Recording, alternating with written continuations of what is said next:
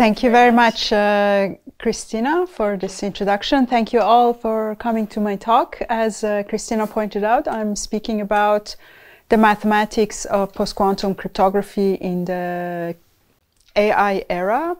So at the beginning, I give a story and how the field is moving and so on. And then I will, in the end, I will have a few slides to continue real applications of pure mathematics, in particular group theory in cryptography. So we have some math also. So I start with motivation of quantum threat. If you're familiar with RSA encryption, which is an encryption function based on prime factorization. So you know multiplying two large prime is relatively fast.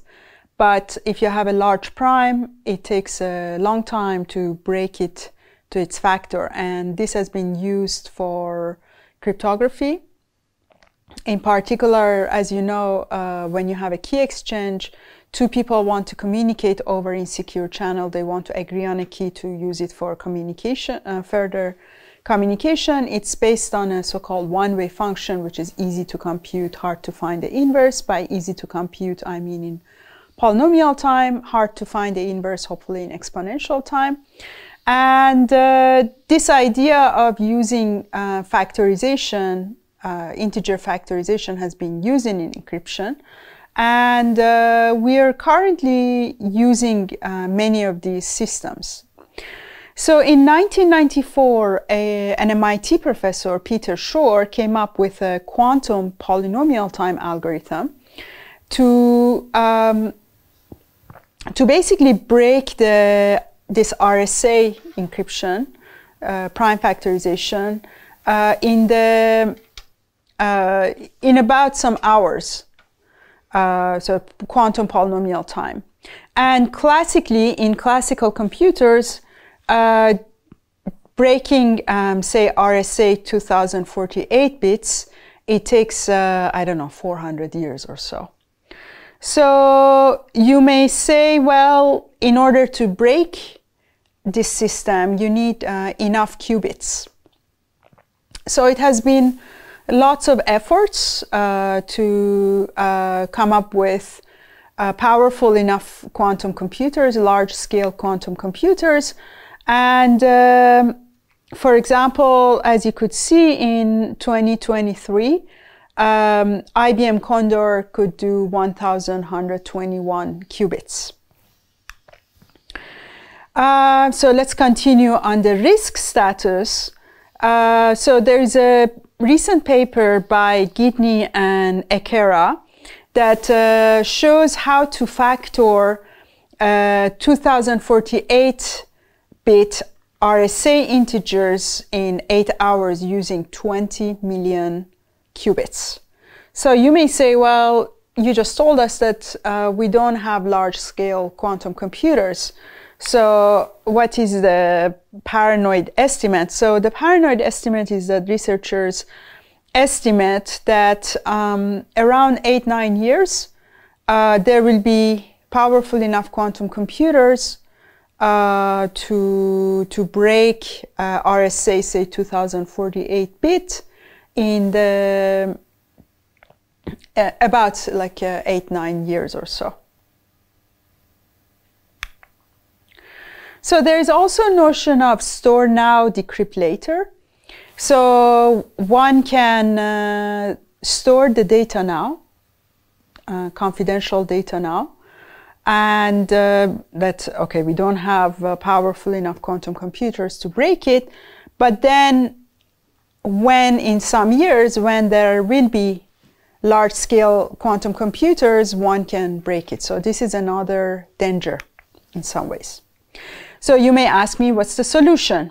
The solution is post-quantum cryptography, or we call it PQC. So these are basically new hard problems secure against the quantum computers. In some cases, NP-complete or NP-hard problems. And there has been some proposals. For example, the most famous one that's currently being deployed is lattice-based cryptography, which is based on shortest vector problem or learning with error, LWE problem. And then you have code-based, isogeny-based, which was broken for some cases. And also two areas that I'm interested is this multivariate cryptography. And today I'm going to talk to you about group-based cryptography, in which we use hard algorithmic group theoretic problems for cryptography. So let's look into post-quantum standardization. So after Snowden's revelation in 2016, so there was a message by the United States National Institute of Standard Technology, NIST, that said quantum risk is now simply too high and can no longer be ignored. And there has been a process, ongoing process, for new quantum resistant cryptographic standard through NIST, which the round one was around 2016 to 2018. So researchers globally come up with cryptographic algorithms, and and then the other researchers try to attack them, and then they propose new parameters, and then they attack them. So it's like back and forth, and there are many aspects to this. For example, you need to do cryptoanalysis, classical cryptoanalysis, so many factors coming to play. And finally, in 2022, in July 22, NIST made the announcement for the finalists, which were, they announced one KEM, that stands for key encapsulation mechanism. For example, key exchanges are part of them. And as such, one of the lattice-based crypto systems known as Crystal Kyber was made it to the final step. And 3 DSS digital signature schemes known as Dilithium, Falcon, Sphinx, 2 lattice-based and 1 hash-based were announced. And at the same year, they made an announcement for new, for a call for competition for additional digital signature schemes, because they were either very slow or the signature wasn't short, and so on and so forth. So let's look at a more and more regulated context. So in France also, this has been done, but I'm in the United States, so I thought to make a note about what's going on in United States. So in January 2022, there was a memo on improving the cybersecurity of national security. In the January same year, there was a memo on Quantum Computing Cybersecurity Preparedness Act.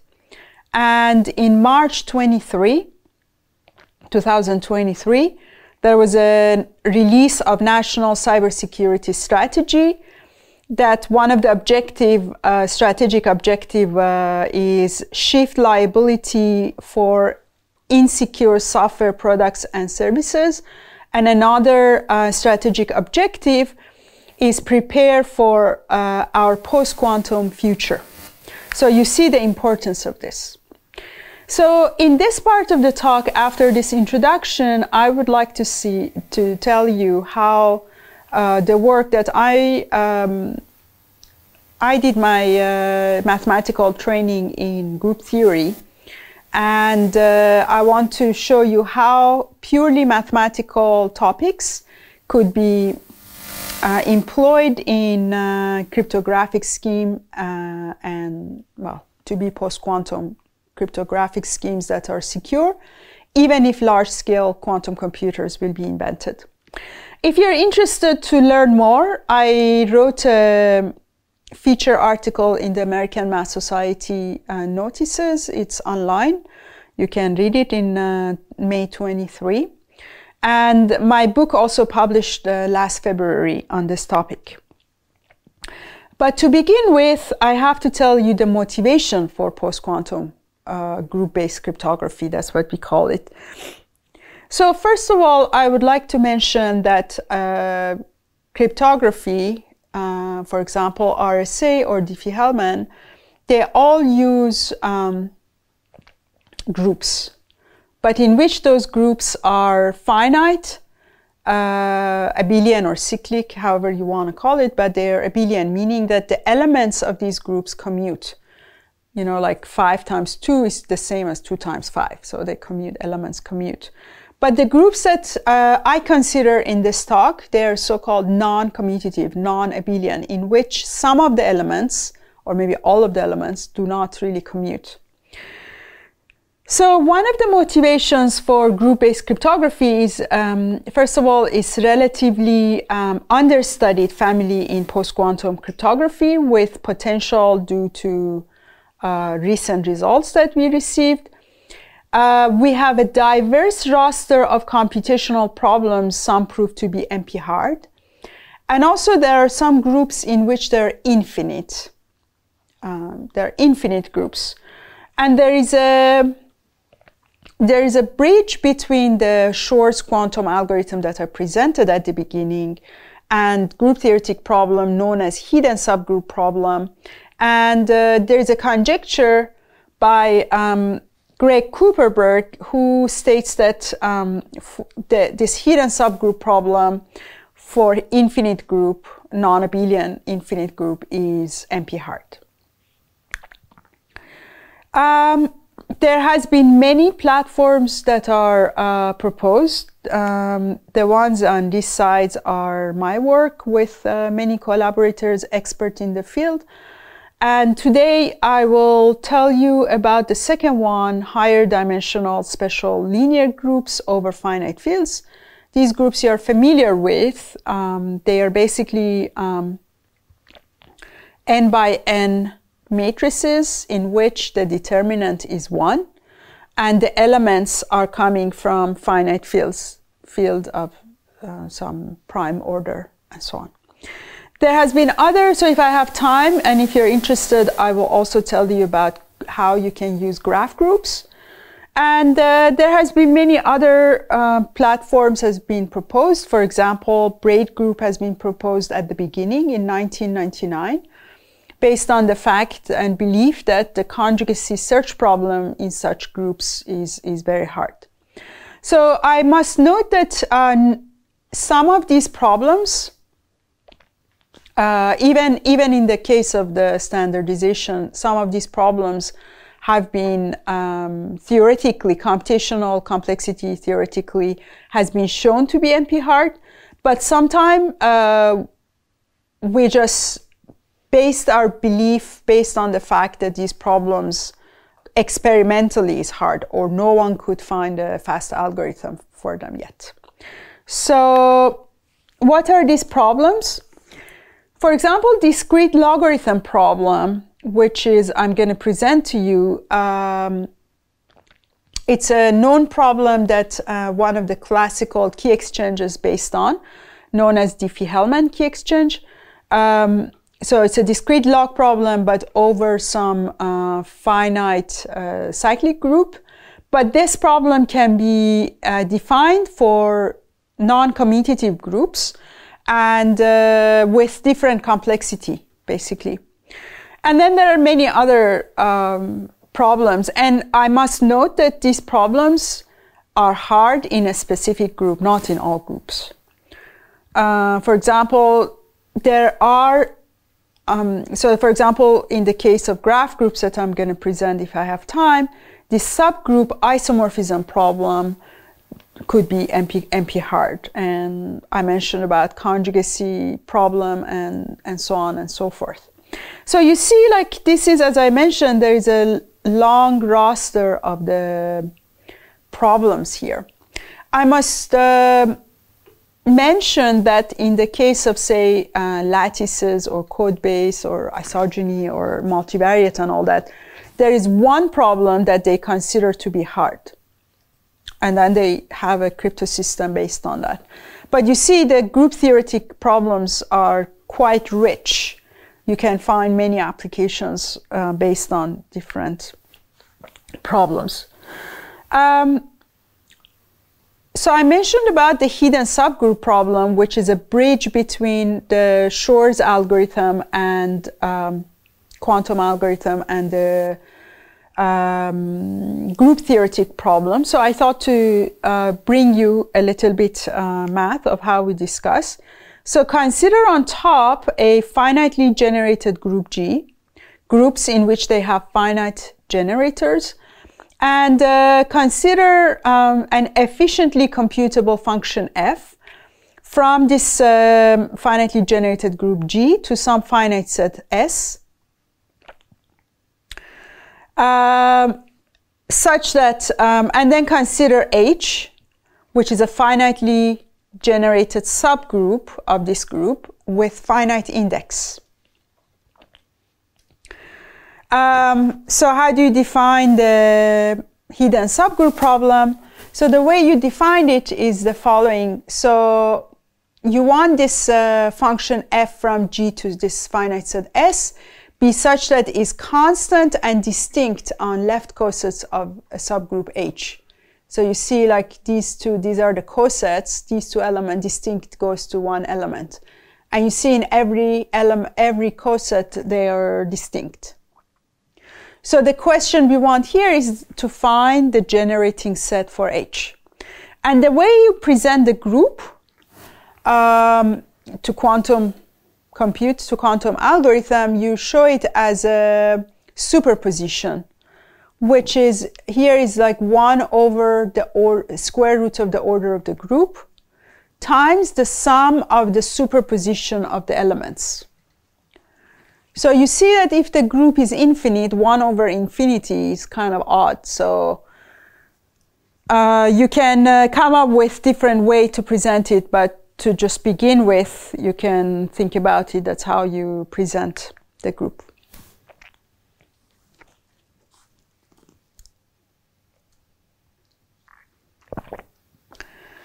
So I mentioned to you about discrete log problem. So I would like to mention about discrete log problem application in the classical setting, and then generalize it to more complex group theoretic way to see if we could come up with a so-called post-quantum crypto system.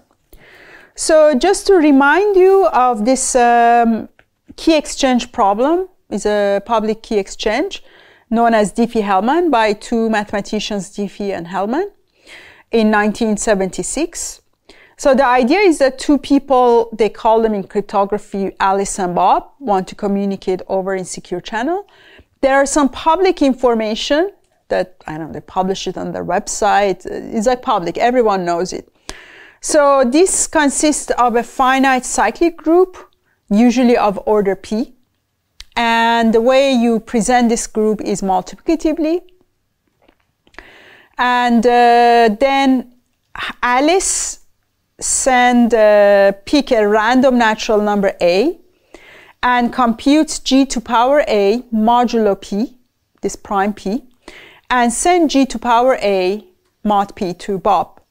And Bob does similar thing. He picks a random natural number B and computes G to power B modulo P and sends G to power B to Alice. So now G is public, G to power A is public, G to power B is public, and P is public, right? And note that the power A and B are coming from integers, right? And in integer numbers, they commute. A times B is the same as B times A, so they commute.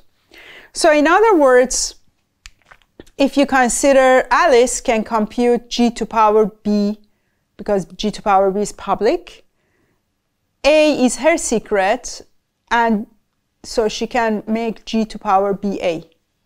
And Bob can compute G to power AB, which KA is the same as KB. So they agree on the same shared key. Yeah? So the security assumption, well, roughly speaking, there are more sophisticated way to talk about this, but the security assumption is as follows: to recover GAB from GGAGB. So this is assuming to be hard, you know. Or you can talk about discrete log problem to recover A from G and GA. So we say this is hard. So this is a security assumption for this Diffie-Hellman key exchange problem. So let's look at the variation on Diffie-Hellman. So the idea is that Alice and Bob both have G to power A and G to power B. So what if they just multiply GA times GB? Well, both of them get the same shared key, right? But the drawback is, what's the drawback? Everyone else can do it, right? But we want to get this idea and see how we can impose it to another group theoretic structure in which we can kind of borrow from this idea. So I'm not going to go too much to the detail of this so-called semi-direct product structure, but just to give you big ideas to see how powerful pure math could be. So for example, consider two groups, G and H, and consider odd G to be the group of automorphism, and define the semi-direct product, oh, and then consider rho from H to odd G. And define semi-direct product of these groups gamma to be this pair GH, such that G is in G, H is in H, and then I need to define the multiplication. So when you multiply GH by G prime H prime, you multiply the second component H and H prime, so it's the same. And for this first one, it's a little bit of twist, and that's what is going to help us. Because in the product that you're familiar with, perhaps you're familiar with the direct product in which both of these groups are normal, so-called normal in the big group. But here it's like one of them is normal. And you can make it a bit more easier in the sense that you can consider the second group H to be the whole automorphism group of G. So in that case, phi and phi prime coming from automorphism of G, and the multiplication looks kind of better, you know. So how can I use it? So this one I did in 2023, 11 years ago, with my two PhD students, former PhD students and collaborator. And the idea is that, so the public information is G, an element G in G, and an automorphism, or sometimes endomorphism if you consider semi-groups. So these are public. And now Alice chooses a private key M, natural number, and inductively computes G phi to power M, the same way that I told you how to multiply in the semi-direct product setting. But so it's going to be looking like this blue thing that I called A. Okay? And so note that M is private. And the second component, as I mentioned, is phi to power M. Well, Alice doesn't send phi M because it's going to give me exactly the same problem as discrete log, which is not post-quantum, and it's not going to add anything to the literature because already being done in a simpler way. So now, for example, here, A is public. And Bob does similar thing. He picks a random natural number n and computes just like that G phi to power n. And similar product will come up here that he calls it B and make it public. Okay, so your question is, what is the shared key? So I claim that Alice knows B, right? This is public. Alice knows A. Alice knows M. That's her private key. Note that Alice doesn't know X, doesn't care, because we claim that the shared key is the is the first component of this product. So Bob knows A, he knows B, and he knows N. Doesn't know why, he doesn't care. And interestingly enough, what Alice can compute, the first component, is the same as what Bob can compute, and is equal to G phi to power M plus N. You know, like similar idea that I said the variation of Diffie-Hellman doesn't work here, it works. So the big question here is that, what is the platform? Well, it's not just like mathematics. I say, well, let G to be large enough, N to be large enough, right? You want to implement it. You need exactly the same, some parameters, and you need specific group and so on. So we are searching for this. So with my former PhD student, Christopher Batterby, now a postdoc in Sorbonne, a colleague at Ludwig Perret at Sorbonne, and Siamak Shahandashti at York, we came up with a sub-exponential quantum algorithm for the semi-direct product logarithm problem. I forgot to say that what is the semi-direct discrete log problem? So given A in this way, knowing G and phi, finding M is a semi-direct discrete log problem. So in general, So in general, we found a sub-exponential quantum algorithm to do it. And this has been presented at 4th Post-Quantum Cryptography Conference, Standardization Conference, a couple of years ago, and we published a paper in PQC Crypto just this past June. We also went further, and based on this idea, we came up with a so-called digital signature. We called it SPUD sign. SPUD, as you know, in British is potato. So SPUD sign, which is based on this semi-direct product discrete log problem. So, any questions so far?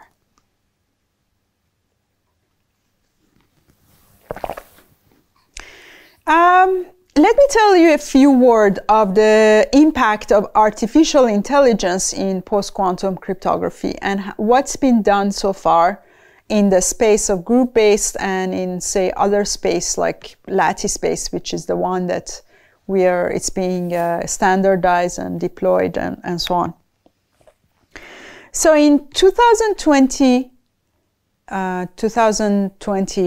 with my former PhD student, Jonathan Grajak, here, and Robert Haralick, pattern recognition prize winner, we solved the conjugacy decision problem using machine learning algorithm.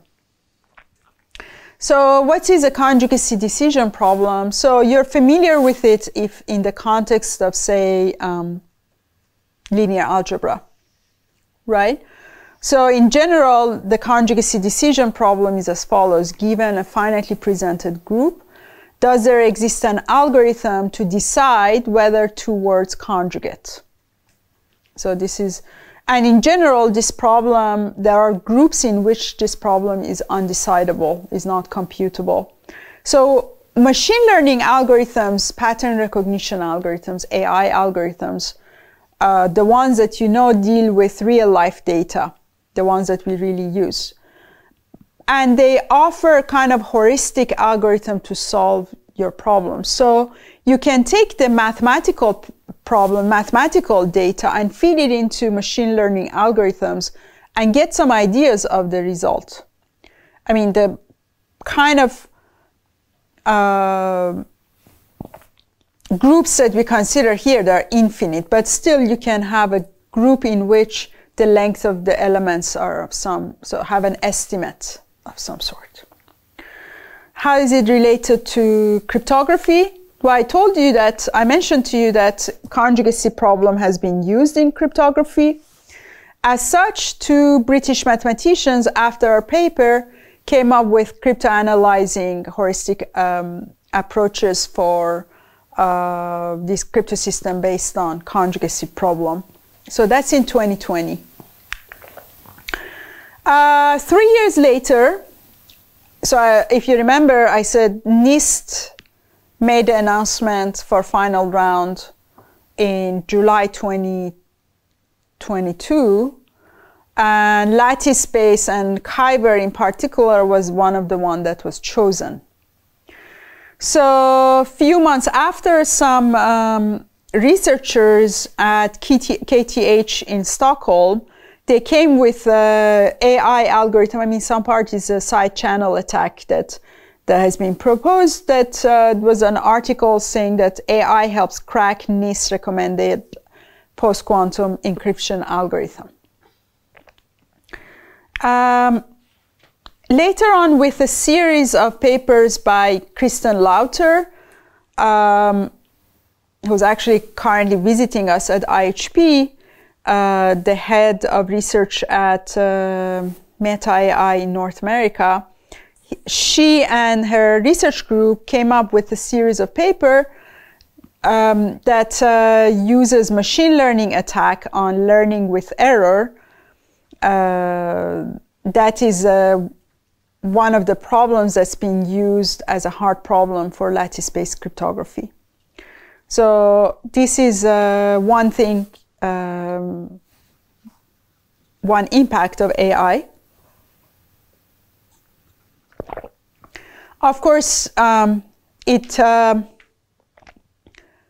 people still use it. It's not a complete attack. People can use different parameters, so it's also good for crypto analysis. I like to call it more positively rather than so-called attack.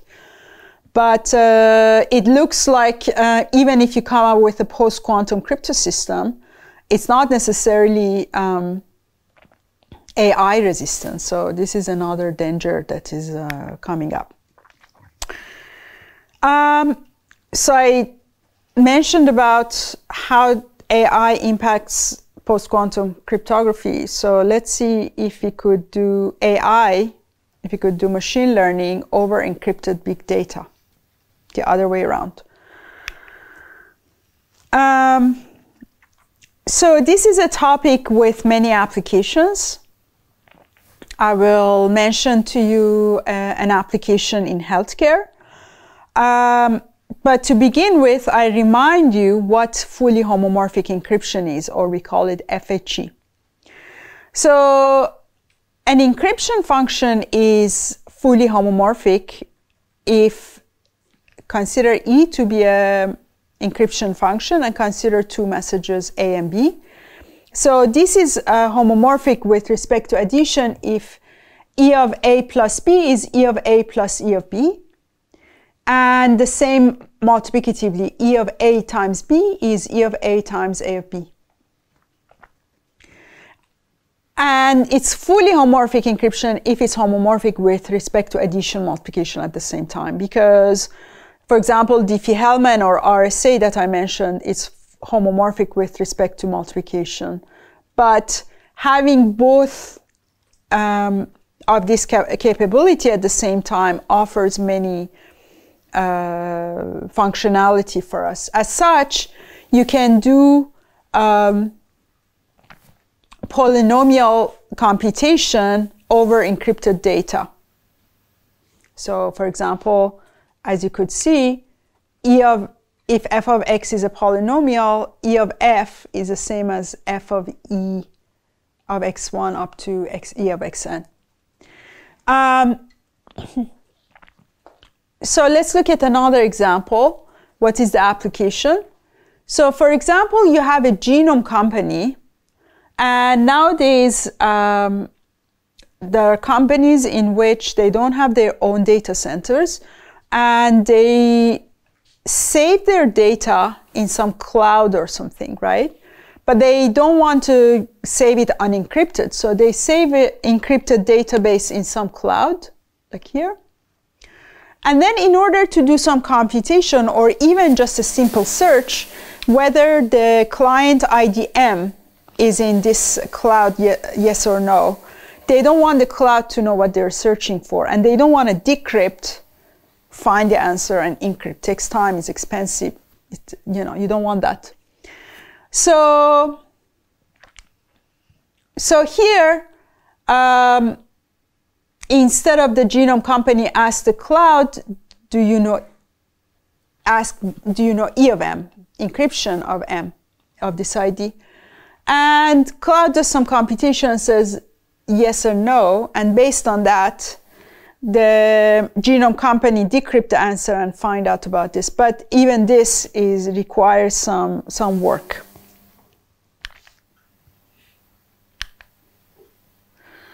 So a few years ago, with my former PhD student Halam and a colleague at New York, we came up with a patent that it makes not only this idea secure, but also very efficient, because efficiency is also part of the game here.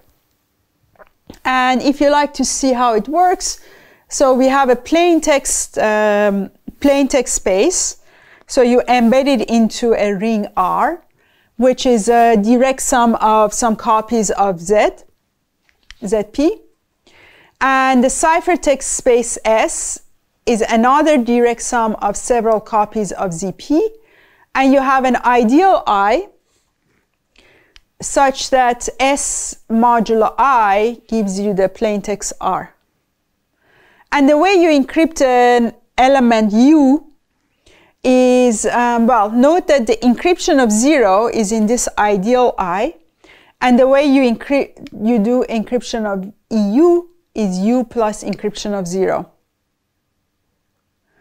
So note that, so then for the decryption, because ideal I is known to the person who wants to decrypt it, so then encryption of 0 is going to 0, and then you recover U. And note that this is a symmetric encryption.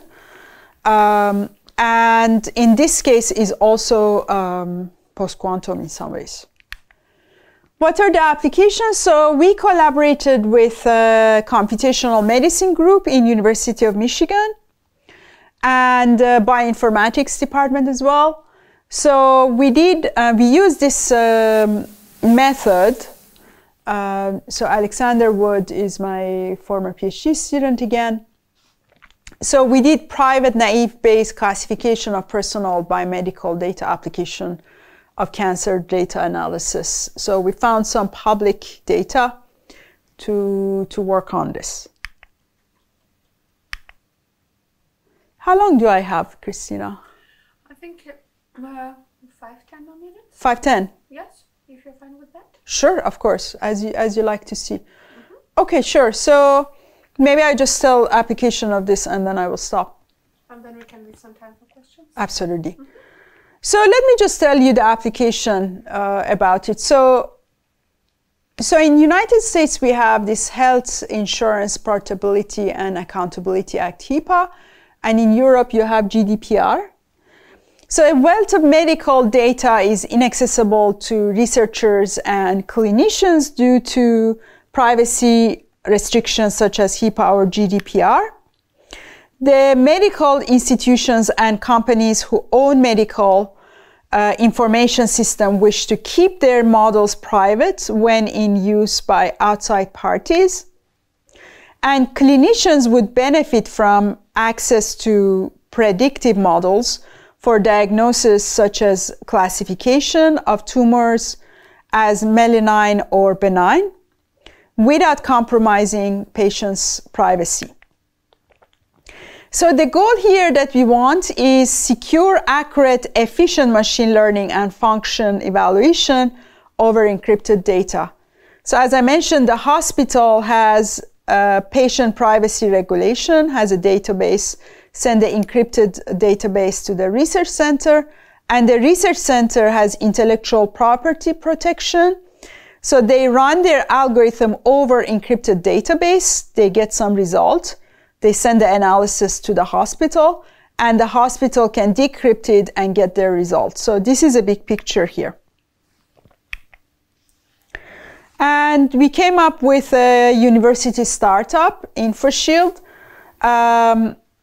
which compared to what IBM technology did, our computation is much faster, perhaps 500,000 times faster, over just like a simple computer, nothing really spectacular.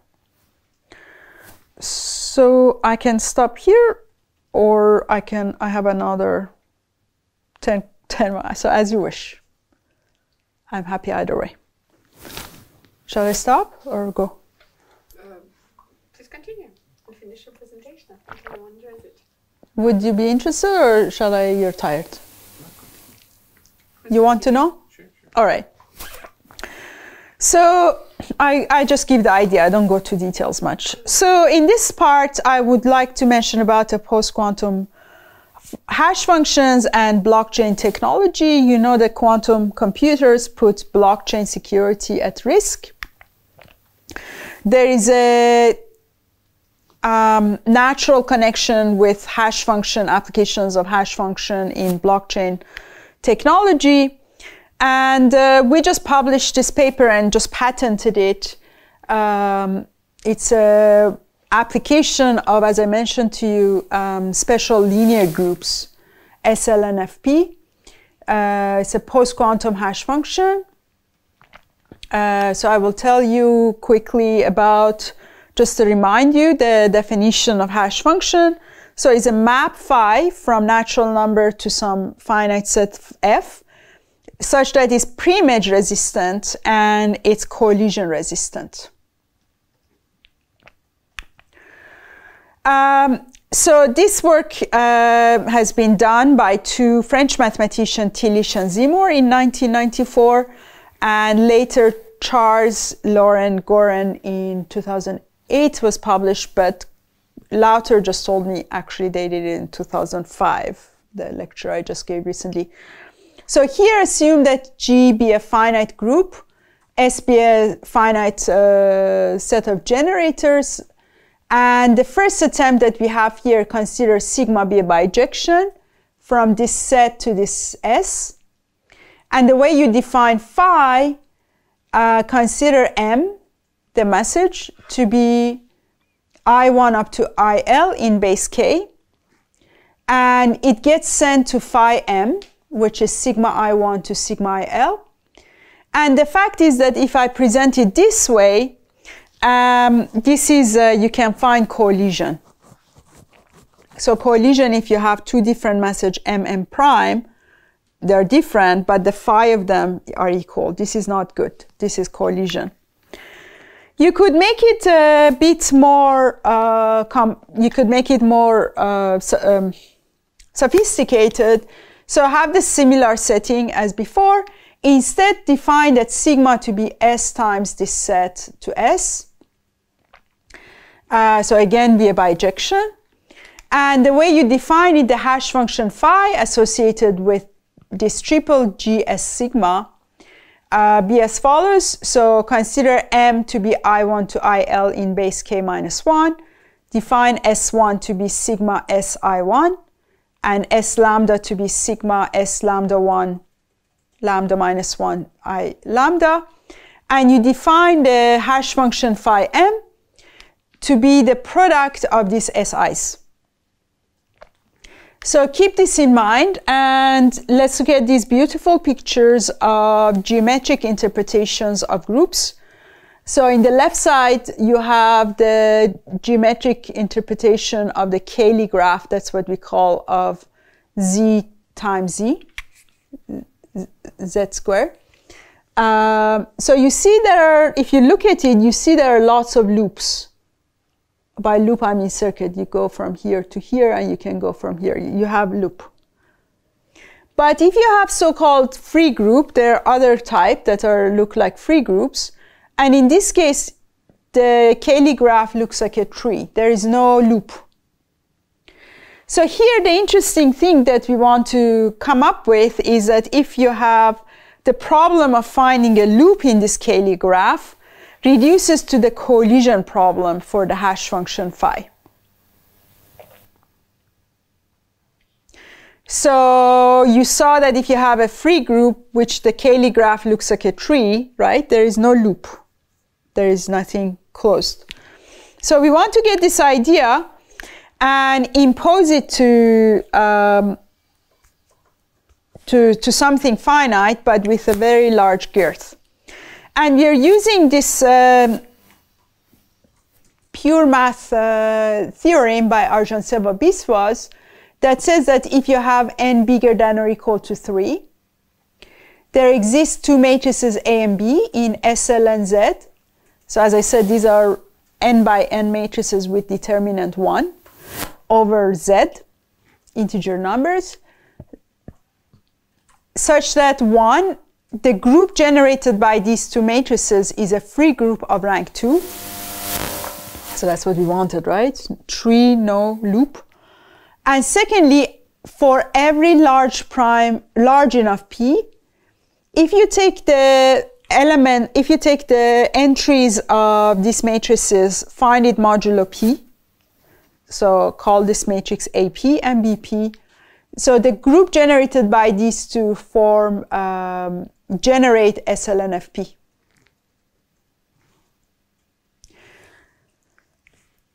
Oh, what did I do? Yeah. So what we do is that using the definition that I mentioned, you can define, using this theorem, you can define a hash function based on this product of these matrices. There are special types of matrices, such that they're pre-image resistant using this theorem. Using this theorem, the output of a random message will look random, and this is a step towards pre-image resistant. And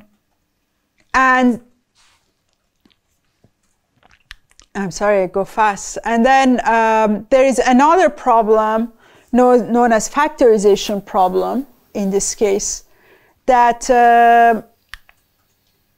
basically we reduce this factorization problem into another hard problem that is shown to be NP hard in mathematics, which is called, the problem is called multivariate problem. So it's a system of nonlinear, multivariate nonlinear equations, which is NP hard, is very hard. So therefore Shor algorithm cannot break it in some ways. So these are the examples. I think I'm going to stop. Oh, and then if you also are interested in this topic, currently I'm running a trimester on post-quantum cryptography at IHP. So we still have 3 workshops. The registration is free, but mandatory. We want to know how what to expect. So if you want to come, you're all welcome to register and come. And on Tuesdays we have, you can look at the website. On Tuesdays we have industry panels. So we invite startups working in post-quantum cryptography. Yeah, so if you want to come, and actually this Thursday we have a public lecture by Damien Stelle, is in French, in Maison Poincaré. You're all welcome to come and register. And thank you very much. Thank you.